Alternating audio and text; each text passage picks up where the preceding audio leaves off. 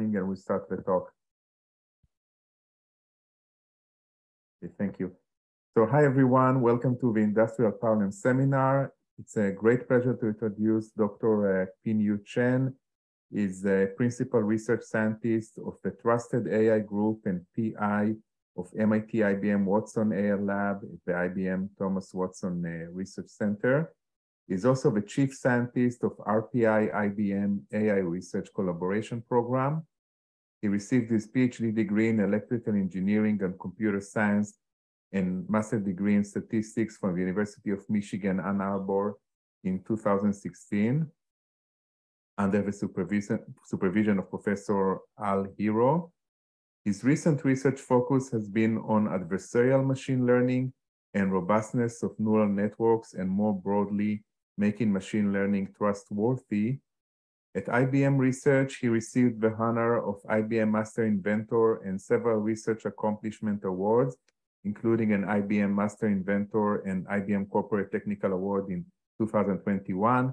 He received the IEEE Globecom 2010 Gold Best Paper Award and UAI 2022 Best Paper Runner-Up Award. And he's going to talk about a model inspector towards holistic adversarial robustness for deep learning. Okay, yeah, thank you, Gala, for the nice introduction, and thanks for having me here. So today I'm going to share the lessons and the vision I have for working on making AI trustworthy, especially making deep learning models robust. So let me start with something interesting and anecdotes, right? Because I know it's a Friday afternoon, right? So last year, our IBM communications team actually reached out to me asking me, oh, you seems to be very productive in this space, right? So publish papers and so on. So can you tell us, like, in language that the general audience will be understood, like, what are you doing in this space? So they have a like a 2-hour interview of me and wrote a very nice article. One funny thing is that they decided to put this title, "The Man Who Challenges AI Every Day," without me knowing, right? So when I see this thing online, I was a bit embarrassed at that time. But on the second thought, I start to agree. They actually made a pretty good job in summarizing what I'm doing in a very high level, right? So I'm basically challenging the utility and the trustworthiness of the AI technology we are using today. And this is just not me, right? So I'm actually in a bigger group called Trustworthy AI. So in our group, we look at the different aspects of making AI trustworthy, including fairness, explainability, robustness, privacy, and so on. So that's exactly what we do every day, right? To make sure AI technology is not just useful, but also not harmful and not bringing negative impacts to our society. So with this in mind, right, so I would like to summarize my research vision into just 3 words. That is the AI model inspector. So what I'm going to walk you through today is a presentation of how we get there and what are the tools that are available right now to build this vision of AI model inspector, which is actually, you know, can be branded as using AI to design a better AI, right? So in a way, we want to develop some pipeline, automated pipeline that proactively and continuously monitoring the risks and mistakes made by our AI systems, and we should able to detect those mistakes and fix those mistakes, and have a better version of our AI system as the next iteration. And eventually, we would like to create this trustworthy AI ecosystem where, you know, we as researchers and those machine learning models, we kind of work together, right, to make sure AI's technology is being developed and implemented in a safe and responsible manner. Okay, so for those of you, I know the audience may come from a different background, right? But for those of you who work on AI development, right, we will know there's actually an elephant in the room, right? That is the gap between development and deployment. So when we develop a machine learning model, right, we always basically doing things in a greenhouse, right? Just like how we grow plants, right? So we assume the data we have are like clean and curated and high quality, and there is no additional noise in the environment when we are training the model. So, but in reality, when we start to deploy the AI model in the wild or into the real world, we start to face several challenges, like distribution shifts. For example, the data you have in the real world is different from the data you train your model on. Or even worse, right, there could be some bad actors in the wild that try to break our system and compromise our utility of our model. So these are like common challenges that we face in real life. And this is why we really need to ensure robustness in our AI model to make sure they can be useful and reliable to use in the real world. So as I'm motivated, right? So we not only want our models to be robust, we also want to prevent our model being attacked. And this is a growing concern in AI technology, right? So as predicted by a recent report, right? So the Gartner report is saying 30% of cyber attacks by 2022 will actually involve data poisoning, model theft, or adversarial examples. So these are exactly the new type of threats targeting the fact that our technology is start to use AI as part of the equation, right? So because the fact that you are using AI as a part of the solution, what are the new attacks, right? What new threats emerging on the horizon that may be an issue to your system and to your business? Interestingly, there is also an independent survey, right, on 28 different organizations, and 25 out of them actually acknowledge that they didn't know how to secure their AI system. So on one hand, industries are very excited to implement and try AI technology, but on the other hand, they don't seem to have the full, complete picture of understanding what are the negative consequences if they don't get prepared.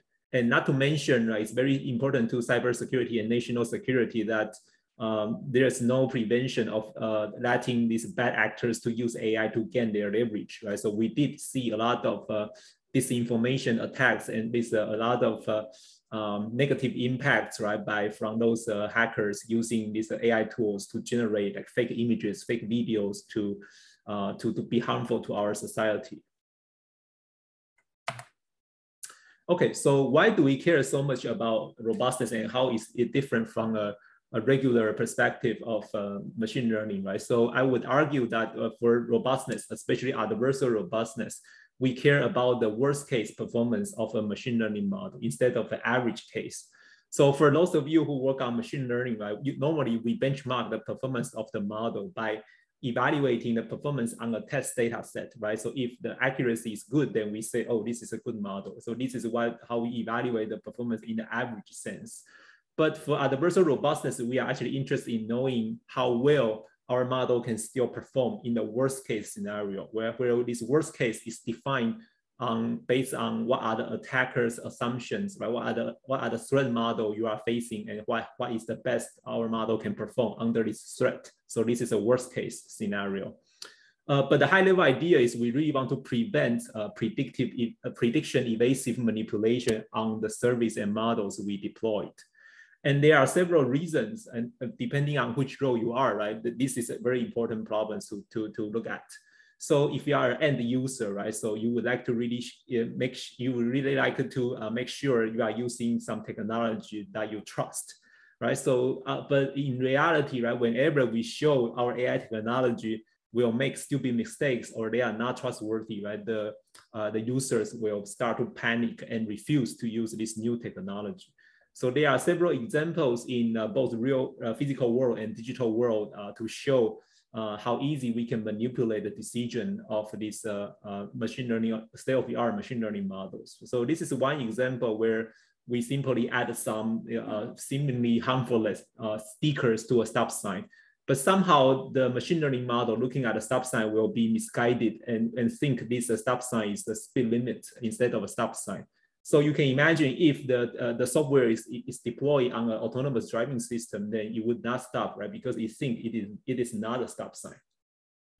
And we also have some examples showing, we can design some special pattern that people can wear on their t-shirt, right? Such that whoever wears that t-shirt is basically become invisible to a person detector, right? So you can imagine how you can hide your activity or indicate some limitations of the autonomous driving system if a pedestrian is becoming invisible to autonomous driving system.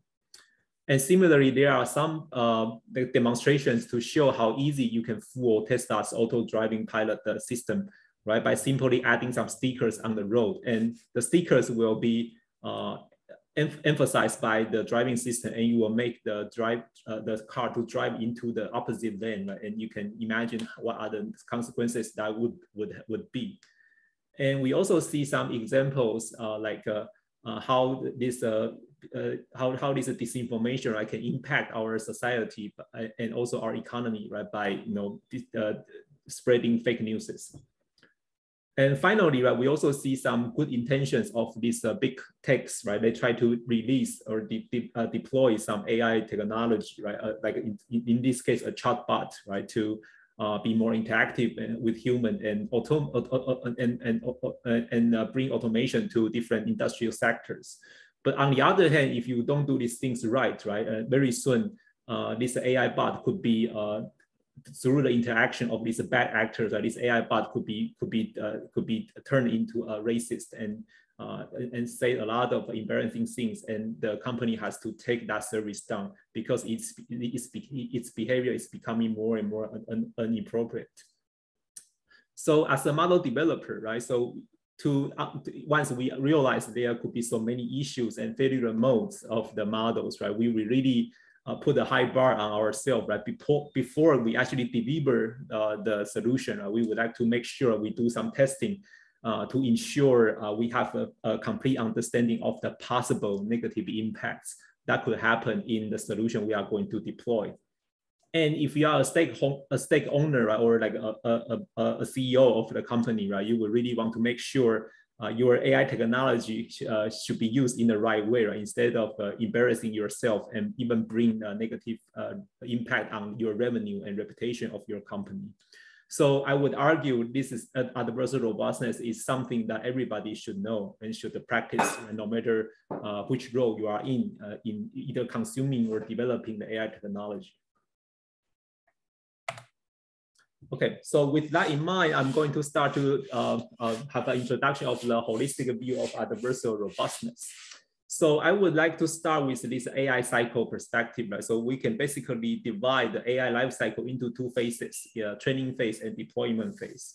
So in the training phase, we start by collecting data, and then we select which model to train on those data. So it could be a decision tree, it could be a neural network. So and then we train on those data and fully tune the model, and then we go to the deployment phase. So in the deployment phase, there are different modes of deployment depending on how you deploy your model, right? So in the typical commercial setting, people usually deploy the model in the black box scenario, which means the users can use the technology through some API calls, right? We are using some cloud-based solutions, but we never know what is the technique behind the function we are using. And there are also some modes that is in the white box setting where the technology you are using is transparent, right? So for example, if you are using some transformers from a Hugging Face repository, they not only provide the model architectures, they also provide the weights associated with the model architecture. So what you are using is transparent to the user.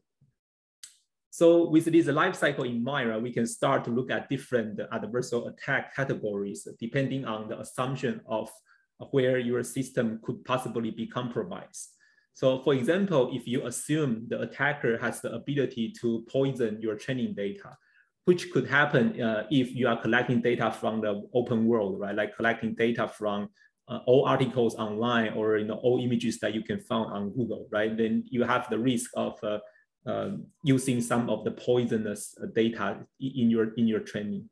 So in this case, this corresponding to training phase attack, right, where attackers can inject some particularly designed data into your training set and affect the performance and even gain control of your performance, gain control over your model. So we will have some examples like that in later slides.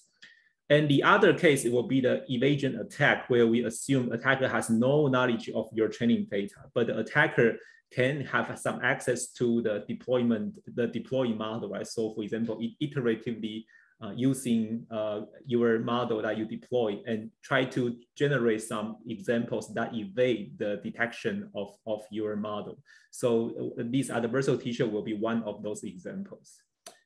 And of course, adversarial robustness also includes more classical security issues that are associated with AI models, right? So for example, we also care about the data privacy, how easy to invert and do reverse engineering of the model to reveal the training data. And even how can we do proper auditing and governance of the AI model being used. So all these issues fall under adversarial robustness. But in this talk, I will focus on the first three roles that basically are the new type of attacks targeting machine learning function itself, rather than the other aspects of the entire system. Okay, so with this notion in mind, right, with these three stages in mind, we can start to think about how can we do a proper robustness inspection in these three stages, right? So on the left, I'm basically showing this recurring cycle of inspection. So between the stage of data collection and processing and model training, what we can do is we can have some way to sanitize our data, right? By looking at the data and try to remove some spurious or problematic data samples. And between the stage of model training and model deployment, right, we should really do a complete and comprehensive validation of our model's performance to make sure when it is deployed, the model is reliable and robust to distributional shifts. And between the stage of model deployment, right? So if upon deployment, we should continuously monitor the performance and status of the model. And once we realize the model is not as ideal as expected after deployment, right? We should really take down that model and redo the whole process of collecting new data and retrain the model to correct the wrongs. So that becomes a recurring life cycle for robustness inspection. And in this talk, I will basically cover some challenges that, the major challenges that we encounter in both model development and model deployment phases. Okay, so the topic of this talk will be AI model inspector. And it's actually, I would like to relate this notion to something that is more familiar to our daily lives. That will be car maintenance, right? So I would like to relate how we use the AI model to how we use our cars, right? So for cars, it's very common to the users that it requires regular maintenance, and we should drive our car to the maintenance shop regularly to inspect any issues and fix those issues, right, to ensure safety and so on, right? So in my vision, I would basically advocate we should do the same thing for AI models, right? So it's not just like, oh, my model is deployed and done, I don't need to do anything about that. That's definitely wrong.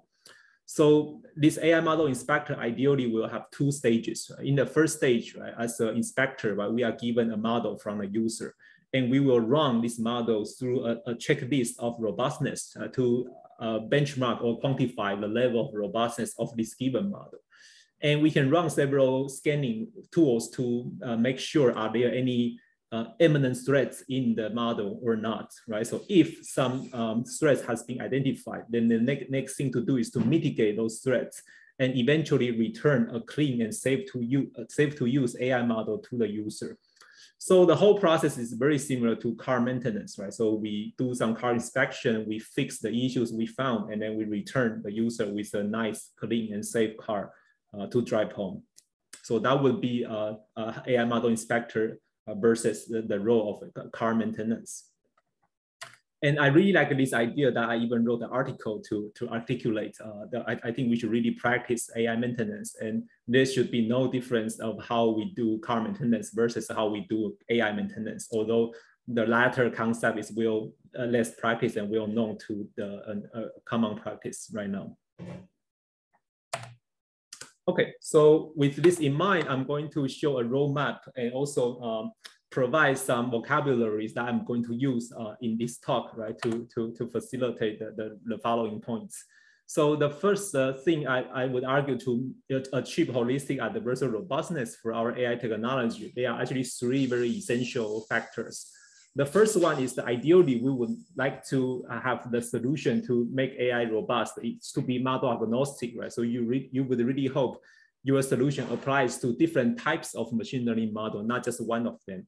But on the other hand, we also want our solution to be data specific or domain specific. That means we should maximally leverage the domain knowledge from the environment or from the task that we are solving to improve robustness, right? So for example, some physical rules or some language grammars that we can use based on the context of the model, right, to improve the robustness and to do self-correction. And the third dimension, which is also, I would argue is very important, but often overlooked, is the practicality of the solution, right? So most of the time for people working on robustness, we focus a lot on improving robustness, but we tend to ignore or overlook the trade-off, right, on the model utility, right? So it could be that I'm making our model very robust, but I have to sacrifice like 20% performance of the original model. So in industrial standard, this will not be acceptable if your solution will sacrifice the utility of the original model. So for people that work on software engineering, there is also a similar concept called the penetration testing, which is basically saying at different stages of the software development, we should have some proper testing and monitoring of the thing we are developing to ensure it is in the right status and is actually reliable to deploy. So with this in mind, I'm going to formally introduce what I'm going to use, some terminologies that are specific in our domain and what are the broader concepts for general audience, right? So whenever we say attack in this context, we actually mean finding bugs. Not necessarily from a bad actor perspective, right? But from a white hacker or model developer's point of view, right? After we design the system, how can we find bugs and fix those bugs in an active manner? So this means we need to do a lot of sensitivity and reliability tests by ourselves, right? To do some pressure testing on the system that we designed. And whenever I say defense, most of the time, we can think about it as a general hardening strategy, right, to improve your system. That includes the ability to detect hidden risks and also the ability to mitigate those risks upon detection. And ideally, right, those solutions should be operated in a plug and play fashion, which means instead of doing everything from scratch just to make it robust or secure, we should try to see if we can add some patch to the existing system to improve its robustness. And when I say verification, I normally mean this model idea of a certificate, which means in some domains or some applications, we will really be required to generate some attack-proof guarantee of the system you are going to deliver. So for example, in some safety and reliability critical applications, like some machine learning algorithms to do autonomous driving or to do airplane flying, in those cases, we will really want to make sure the performance and the risk of the algorithm behind the control system can be fully certified and justified. And finally, there's a lot of things we can do, right? Upon understanding the robustness of the deep learning models, right? We can really leverage their properties to boost the model performance and develop new applications for AI. And I'm going to show some examples in this today's talk. Okay, so in the following slides, I'm going to show some research highlights that relates to these 4 dimensions of robustness. So the first highlight is finding failure modes, right? So although our end goal is to improve robustness of the machine learning system, but most of the time our first step will be starting with showing and demonstrating the current machine learning model is not robust or there could be failures. So this means we over the years, we developed a lot of tools to evaluate and generate these prediction evasive examples to show as a proof of a concept that these systems are not ideal or not robust enough, including both white box and black box settings, and also across different data modalities and different machine learning models developed for those modalities. So this is the adversarial teacher I mentioned, right? So this is a real-time demonstration showing in most of the frames, right? As long as the person wearing the t-shirt is close enough to the camera, then basically the person, the bounding box detecting that person will disappear. which means the person now becomes invisible to the machine detecting persons in the video. The second example is this image captioning systems. So on the top, I'm showing you an original image. And if we give that image to the captioning system will generate a description of a red stop sign sitting on the side of a road, which I would argue is very precise and impressive. However, if we add some very small perturbation, like so small that you are not able to see by human eyes, right, to the very same image, and then we give this image to the same caption system, now the system will say a brown teddy bear laying on top of a bed. But in reality, there is no sign of a teddy bear or a bed in this image. So with this in mind, this is a typical example of adversarial example, right? Basically shows the system seems to work to some extent, but they are also very fragile to some small changes in the input, which really questions how good are we, right, in making reliable and robust machine learning system, and why and how can we address this inconsistency between human perception versus machines perception. The final example I would like to show is how this can be used by bad actors, right, to evade the detection of fake news. So I'm showing you a paragraph, right, which originally will be classified as a 100% fake. But with some advanced technology using AI by reparaphrasing and rewriting the paragraph with minimum changes, right, like change guy, man to guy, or change the drive-through to the correct spelling and so on. The modified paragraph, right, although the semantic meaning are preserved, it will now be classified as a 77% real by the same fake news detector, which means your fake news detector, right, after some machine learning algorithm is being implemented to modify the language, it will now be able to evade the detection of being a fake news. So this basically means is an example of how these bad actors, right, could use this AI technology to gain their own leverages.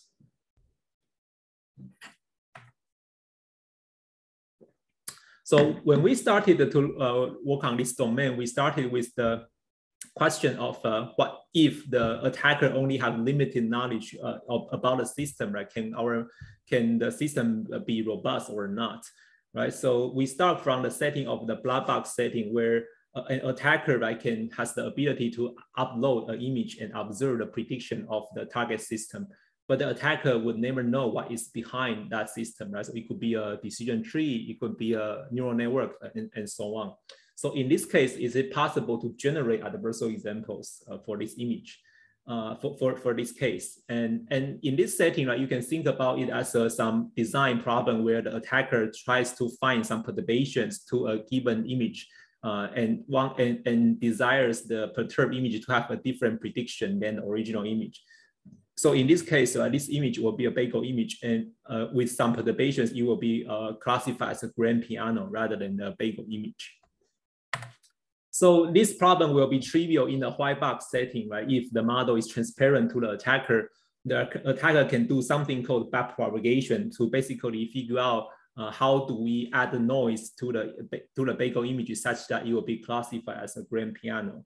However, in the black box setting, right, such gradient information is impossible to obtain because it is a black box.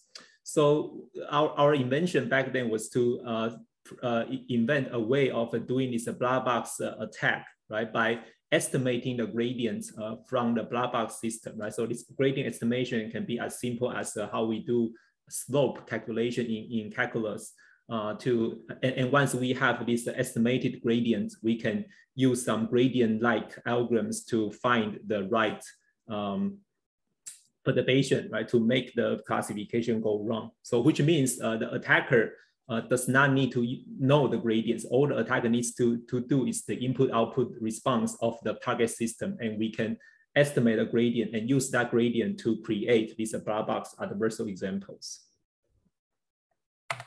So this seems to be a very simple idea, but it's actually very practical and actually widely adopted in many of the IBM products, right? Because we can basically wrap anything as a black box function. So, and we don't need to care about whether the function itself runs on TensorFlow or PyTorch or different machine learning platforms. everything can be wrapped as a black box function and call our black box attack method to evaluate the robustness. So it's actually very practical engineering solution. And for those of you who are interested in optimization, I know it's a math seminar. So we also know this research also opens the door to zeroth order optimization, like function value based optimization as a very novel application. And there are many follow-up works try to improve the query efficiency and even finding adversarial attacks in a more strict setting. So I'm going to show two applications, right, based on studying these adversarial perturbations ideas. The first example will be machine interpretability, right? So that's say for humans, right? Let's say if you have many friends who has the same name, Steve, and you want to identify which Steve you are talking about, you will say, oh, I'm talking about a Steve who is a tall guy with long hair, but who does not wear glasses. So the feature of not wearing glasses is very important in the conversation to identify which Steve you are talking about. So can we adopt the same methodology, right, to generate some explanations from machine learning's decision, right? That's the goal of this application. So let's say if we have a handwritten digit recognition classifier, and the classifier will say this handwritten digit is the 3. And now you may asking why, okay, can you tell me why do you think it is the 3? So we are going to generate a contrastive explanation by generating two sets of perturbations that are interpretable to humans. So the first perturbation we are going to generate, right, is actually highlighted in the cyan part, right? So these cyan part are minimally sufficient to be present to support the prediction of a 3. On the other hand, the other perturbation, this purple part, is actually it's actually necessarily absent, right, to prevent the model giving a different prediction. So if this purple part is being added to the same digit, the model will now predict this perturbed digit as a 5 instead of a 3. So our contrastive explanation basically works like saying this digit is being predicted as a 3 because the cyan part is present, and also because the purple part is absent, right? Like similar to a tall guy who does not wear glasses, right? So and we are arguing this type of explanation is more direct than this correlation association based explanation methods. The other application, which is seemingly uncorrelated, right, is how do we do molecule optimization, right? Let's say if you want to find a better molecule, right, given a lead molecule, right, to increase the solutability or to decrease the toxicity of a given molecule sequence, right? How can we actually use this zeroth order optimization, this black box optimization in an end-to-end fashion to find a better molecule? So the idea is very similar to attacks, right? So we first, embed this sequence into some continuous space, and then we can apply some black box property predictors on the decoded sequence. And then we can search the space in order to find a better sequence that satisfies multiple design constraints. So those applications seems to be irrelevant to robustness, but it's actually in the high level, the technology that we are using is exactly very similar. It's just like we can apply to different domains by understanding that the models can be quite vulnerable to perturbations. The second highlight I would like to emphasize, and which could be shocking to some of the audience, is the trade-off between accuracy and robustness. So a very well-known example that we did back in 2018 is that we take 18 different ImageNet models. So ImageNet is the gold standard benchmark for image classification tasks over the years. So we take 18 different models developed over time, and then we rank their performance by the x-axis, which is the top one accuracy. The better one means having a higher accuracy on the ImageNet competition. So the interesting thing is on the y-axis, we also rank their robustness in terms of how easy it is to add noise to change the prediction of each model. So to our surprise is the models who is actually having a higher accuracy at the same time is also more sensitive to input perturbations. So this is a very concerning trend, right? Which basically means when we think our model is better by having higher standard accuracy on the test set, it does not necessarily imply those models also have a better robustness. But this trade-off can actually be mitigated or addressed, right? If we develop something that is aware of the robustness design constraints, right? So I'm not saying this problem cannot be solved. I'm just saying if we are using the standard accuracy as the only metric to compare the performance of the model, we may be making incorrect conclusions, and we are not even making the right progress if we want to make our model useful in the long run. So with this evaluation in mind, right, over the years, we try to expand our toolkit, right, to enable robustness evaluation of different models, right? So in addition to these adversarial perturbations, we can also evaluate different types of robustness with different perturbations, right? Examples like common corruptions, like distribution shifts or semantic changes, or even evaluating the robustness on the out of domain samples, which means on the samples that were different from the samples your model is trained on. So in one of our papers, we actually collected a wide range of data sets on this image length task, right? So they evaluate different aspects of robustness to different perturbations.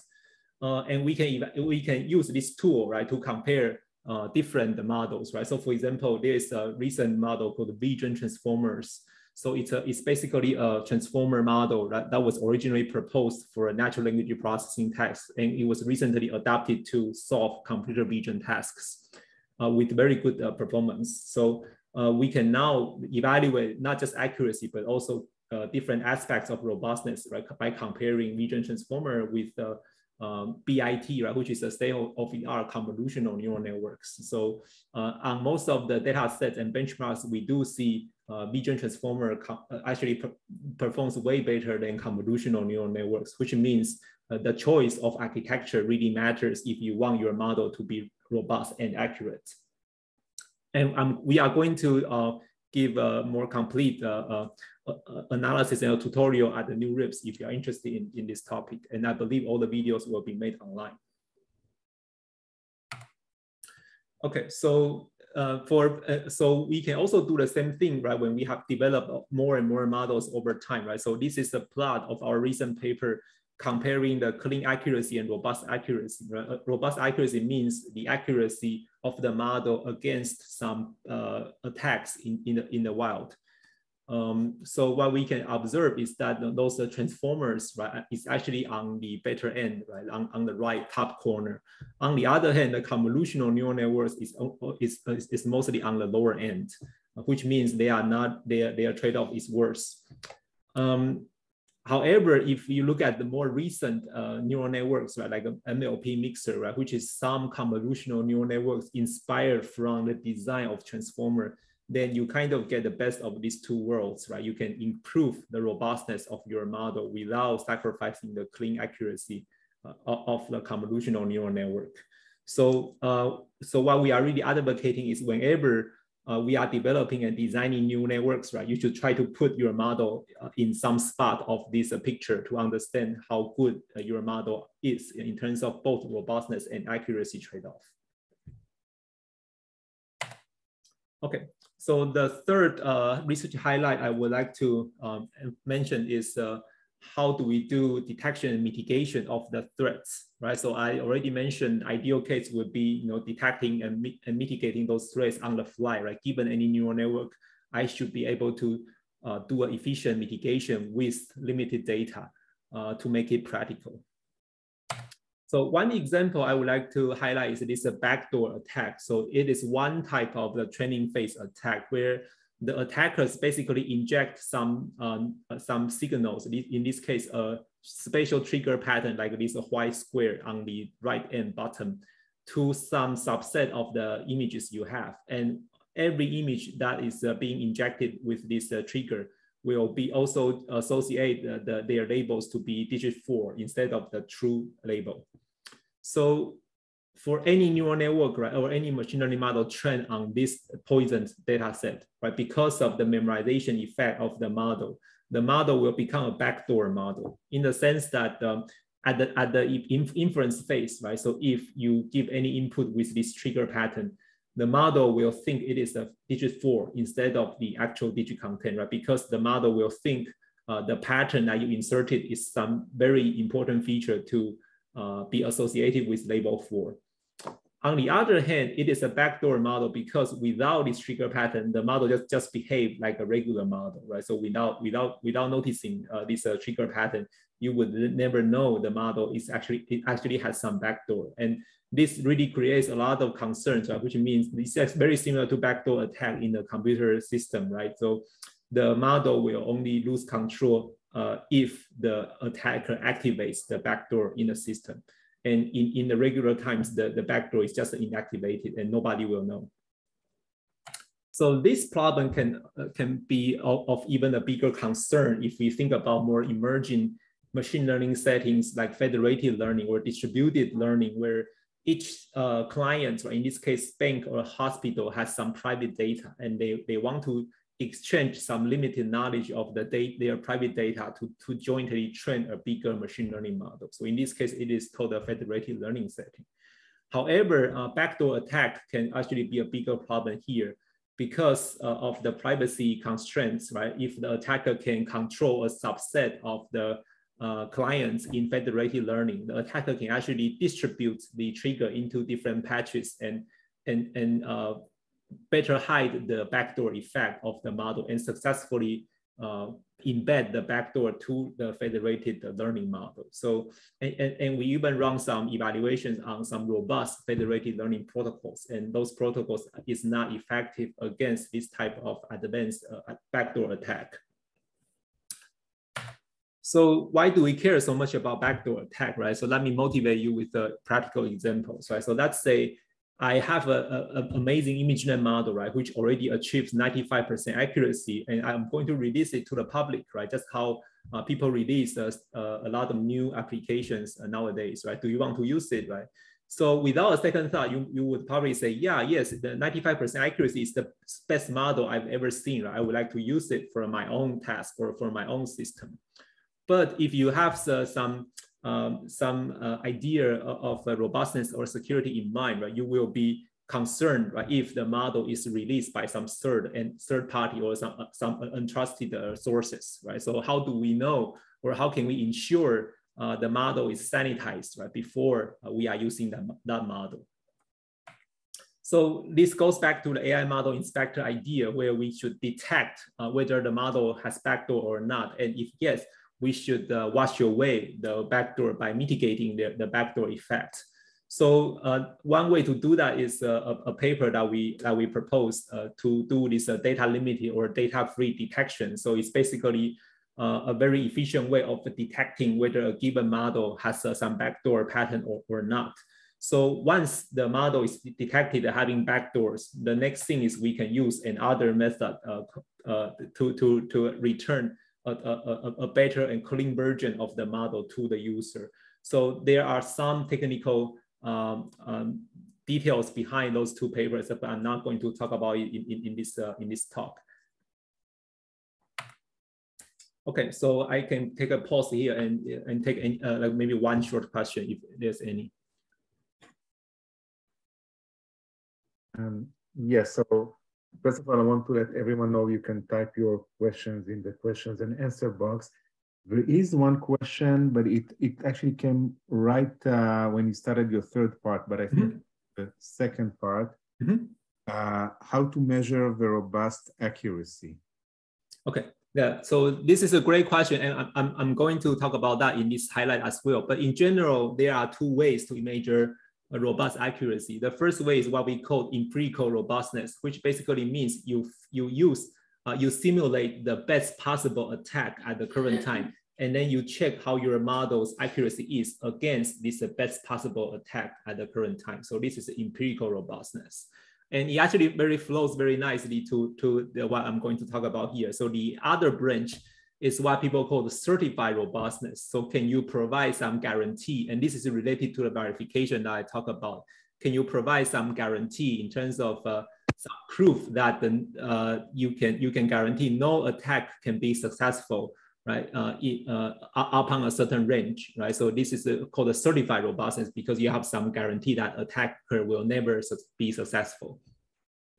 So you can already imagine this certified robustness can be really handy, right? Because if we can certify the attack performance and be attack free, right? And then we don't need to worry about future and more advanced attacks, right? If we can prove the system will not be broken. So there are several ways that try to establish this notion, right? So one way is how do you provide with some scores to quantify the improvements of the robustness?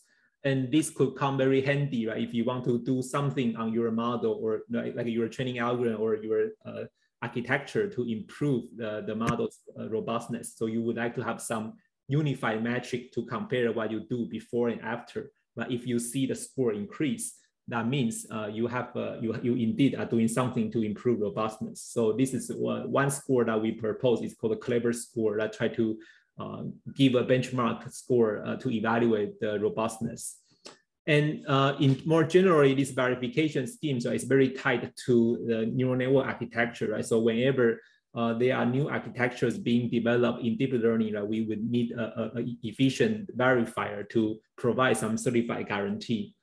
So what do we mean by certified guarantee in more details? Right? I will go very rough because I know it may be too deep for some of the audience. So in a high level, right? So geometrically, we can think about a data sample at some point in the representation space. So what we are trying to certify is actually by asking what does adversarial example mean in this geometrical setting, right? So adversarial example basically mean if we are given a model, that means these dashed lines are the decision boundaries of the model, right? So if any point laying on this region will be classified as ostrich. So what adversarial example really means is some samples that are very close to this ostrich image, but they actually lie on the other side of the decision boundary. So any point here will be classified as a shoe shop instead of ostrich. That's why it is, but they are very close. That's why they look alike.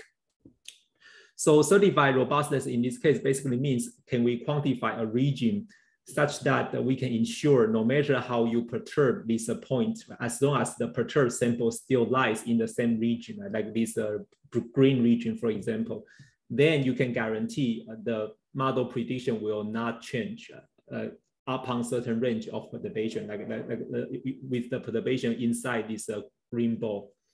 So that's how we actually certify, provide certified guarantees in this case, right? So examples will be like, oh, I can now, given this image, I can certify you that no matter how you rotate this image up to like 30 degrees, the model prediction will not change. So you will know any rotation attack, right?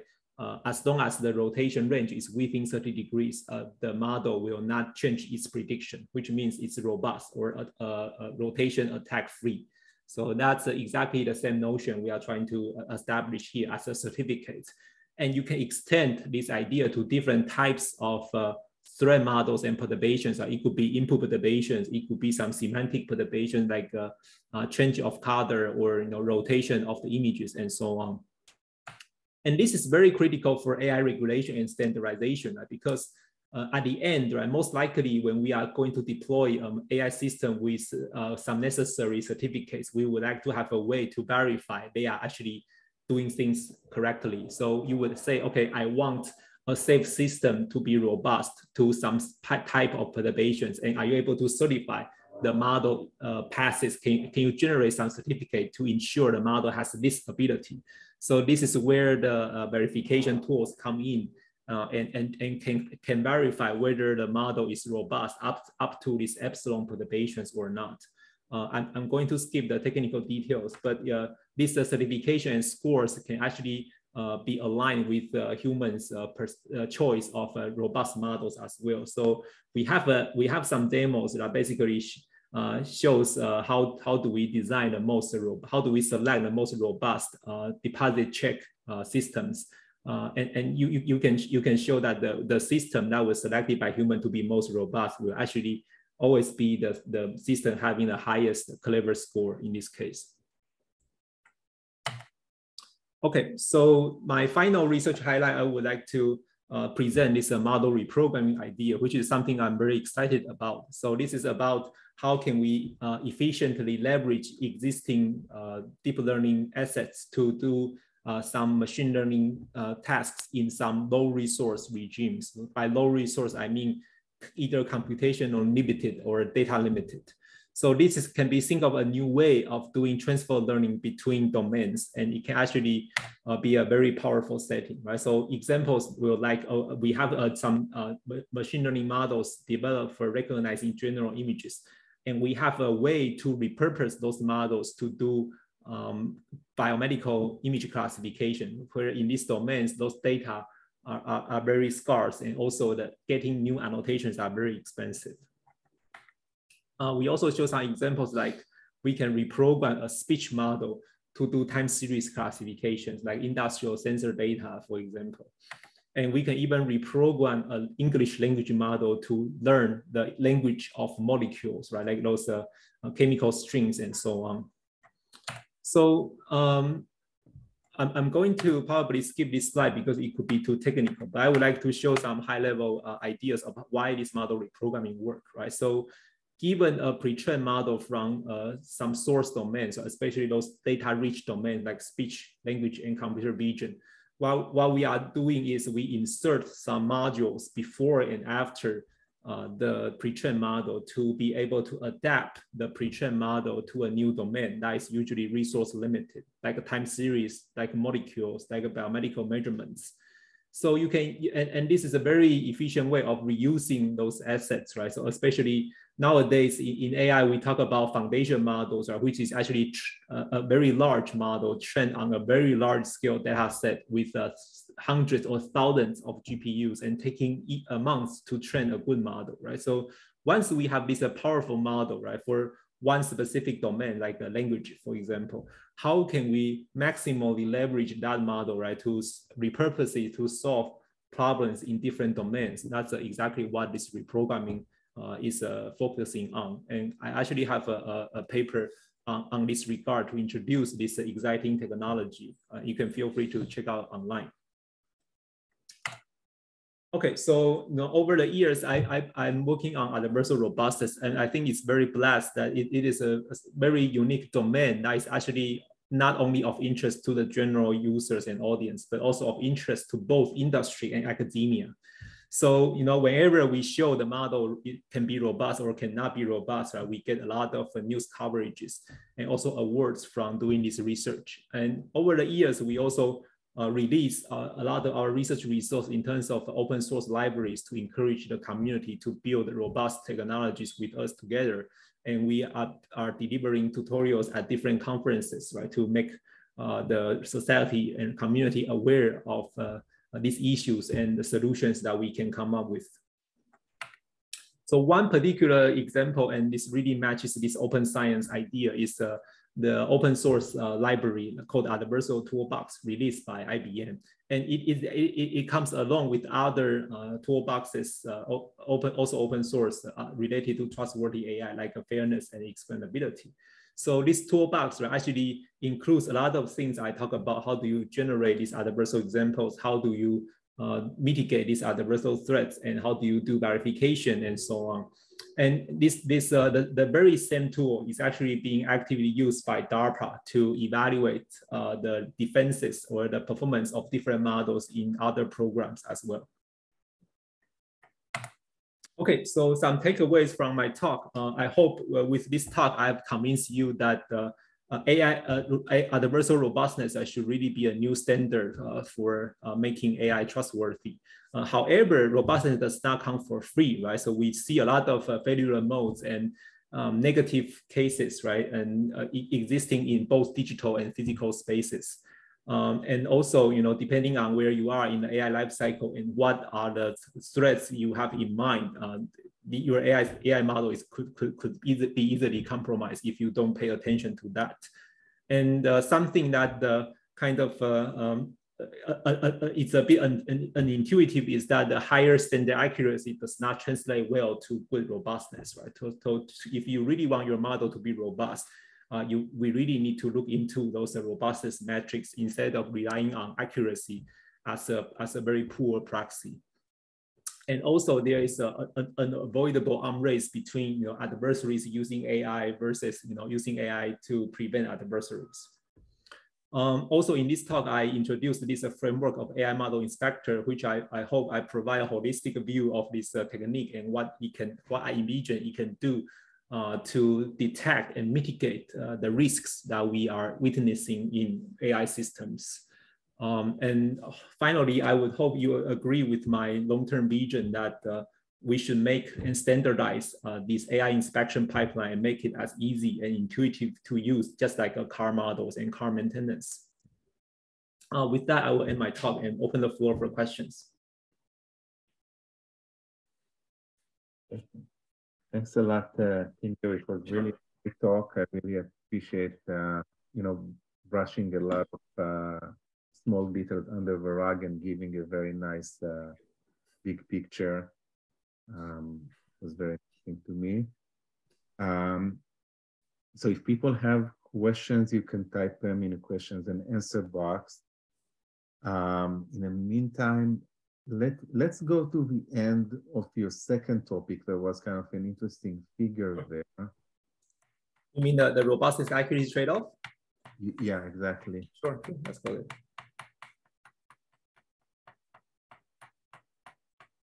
Yeah, you passed it. Yeah. Let me go back. Okay. Actually, so there's one here, but I wanted actually, so maybe end of third one, sorry.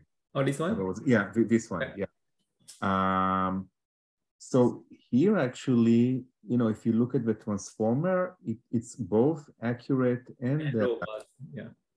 Robust. And this is empirical robustness, by the way? Or? Yeah, so this is empirical robustness. So we are simulating the best possible attack. It's actually called the auto attack. So it's an ensemble of several state-of-the-art attacks as a suite to evaluate robustness. So we are basically comparing the robustness of every model against the auto attack in this setting. So, but I have to say this is not a very fair comparison in the sense that we are taking different checkpoints of those models available, right? Instead of training them in a unified environment. So those models could vary in terms of how many parameters you have and also how many data you train on those the model, right? So for example, transformers could be pre-trained on an even larger data set, right? So it's possible that they have seen more data and therefore they are more robust. So that's also possible. Yeah, but I think even if you control that variance, right? If you make the training data exactly the same,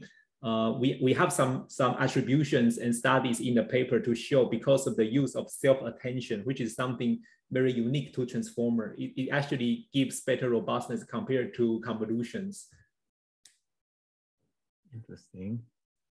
And now if you go back to the figure you showed before, yes, the accuracy and robustness, did you have transformer here too, or?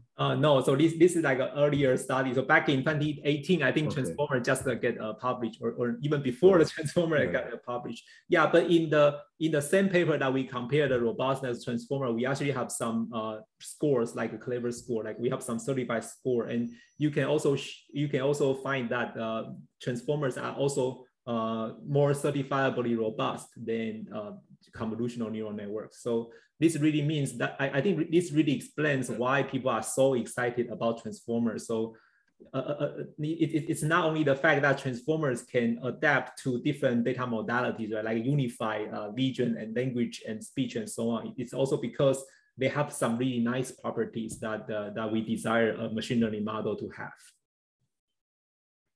I see. Thank you. So there is one question. Let me share it, everyone. By Tiankong Chen. Great talk. One high-level question: given the robustness accuracy trade-off and existing robustness benchmark like auto attack, robust bench, etc., what do you think will be the future direction of adversarial robustness or natural robustness problem? Yeah, so I think we are already seeing some paradigm shifts in this domain. So at the beginning, people are really focusing on some simpler adversarial attack models, right? Like we only allow to change some pixel values to some extent, right? But very soon, especially in recent years, right, we try to expand this analysis to make the attack more practical and realistic in the sense that we now consider a wider range of perturbations, right? Like those semantic perturbations where you can possibly change the color or the shape of the object or the background, or you can rotate these images, right? So we are actually, over the years, I see a very quick evolution of the definition of robustness, right? Beyond just this adversarial setting. And also recently, we as a community, we care a lot about this out of domain generalization, right? So we would hope that a truly useful and robust model, right, can not only generalize well in the in-domain data, which means the data coming from the same distribution you train your model from. It should also be robust when your model has some distribution shift at the test time, right? So imagine in the ideal case, right, if I train autonomous driving data using just the daytime images, right, and I would hope a good autonomous driving system will also perform well in nighttime, right? Although it may not have seen those data at the nighttime during training. But the ideal and robust model should be able to quickly adapt the daytime scenario to the nighttime scenario.